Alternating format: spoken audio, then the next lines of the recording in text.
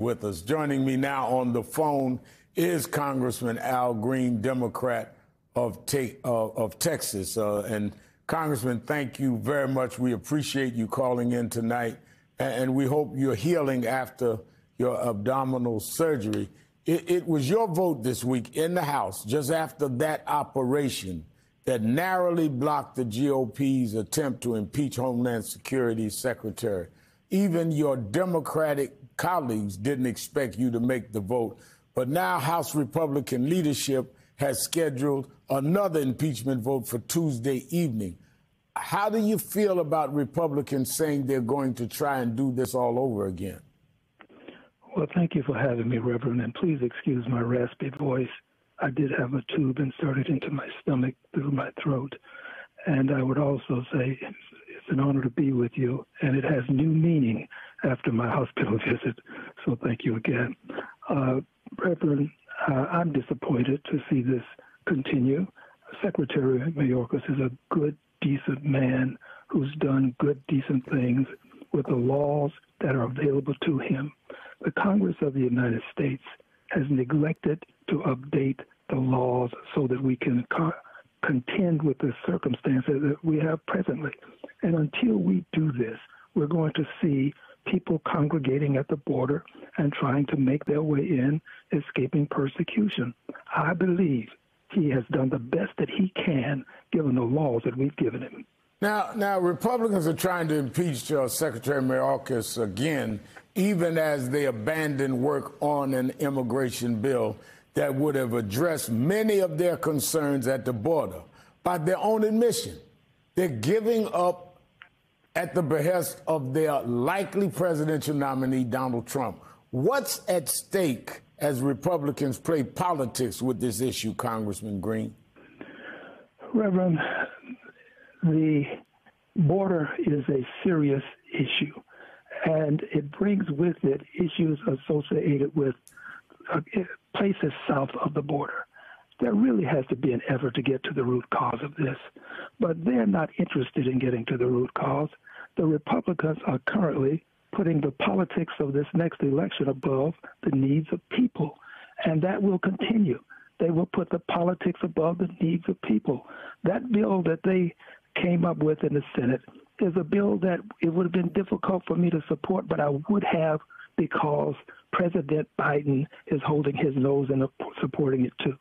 There was a lot of capitulation in that bill. Nothing in there for the dreamers, the DACAs, students and children. We have a duty now to do something about the border. But I will say this, the world can show you the truth, but no one can force you to accept it.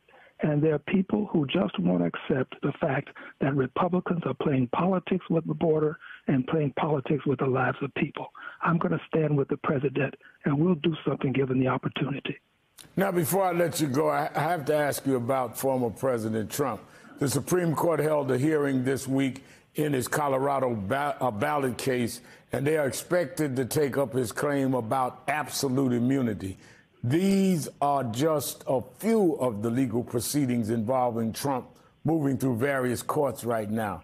You were the first to call for Trump's impeachment all the way back in 2017. What are your thoughts about where we are today? I'm of the opinion that we have found ourselves now and will continue to find ourselves dealing with people who are putting lunacy into practice. It is just unbelievable that there's a desire to appeal a decision that would give the president absolute power. No one's above the law in this country. President can't be above the law. So we've got to make sure that we have the ability to take people out of office, but not to play politics with the process of taking people out of office. I would add this, if I may close, Reverend. Something has escaped us, and it is this. The paradigm has shifted for why people are elected to office. Republicans have made it clear to us that they're going to elect a person who will do what they say, get the job done. We have a president who's doing exactly that, and we've got to recognize that paradigm shift and give him the credit for what he has done. First woman vice president, first black woman on the Supreme Court, was a running mate with President Obama. given us infrastructure, which is jobs. The unemployment is down. We have strengthened health care. He's put billions in student loan debt relief. He has done a good job, and it's time to recognize the job he's doing, because we're not electing him to be a Jeopardy champion. We're not electing him to show us how great he can recall things that may not make any difference in terms of how our lives are treated. The Republicans are not looking in that direction. The Republican evangelicals shifted the paradigm when they said, we are not electing a priest. We're electing someone who's going to do the things that we want done. It's time to recognize the paradigm shift. Well, thank you so much for being with us, Representative Green. Feel well. We're wishing and praying for you to have an easy recovery.